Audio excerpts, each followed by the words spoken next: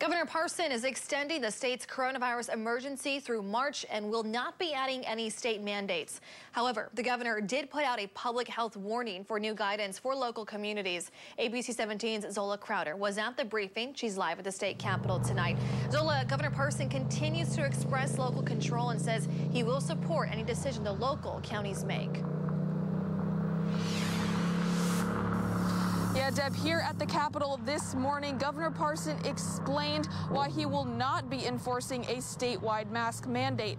But he says he is still calling on all Missourians to do their part. Socially distance yourselves, wash your hands, and of course, wear your mask.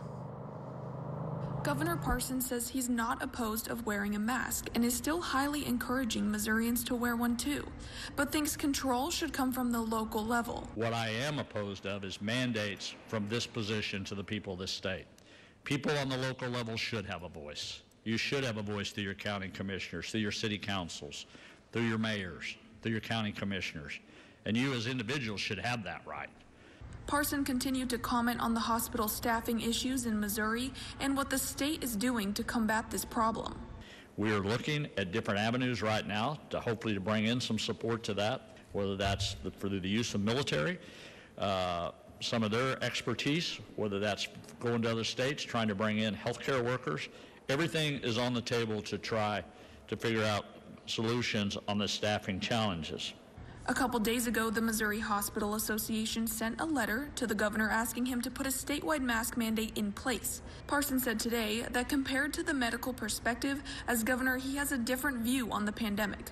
You know, I got to be able to balance trying to have public safety, along with have people go back to work, people having their family lives, without government dictating everything that they do. I will do everything I can to fight a virus, to deal with an economy, to deal with school kids, and to protect freedom.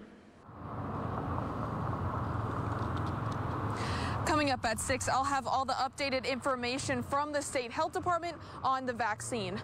For now, reporting in Jefferson City, I'm Zola Crowder, ABC 17 News. Okay, Zola, thank you. Governor Parson also says for the holidays, it's up to Missouri residents to determine how to keep themselves and their loved ones safe. And within the last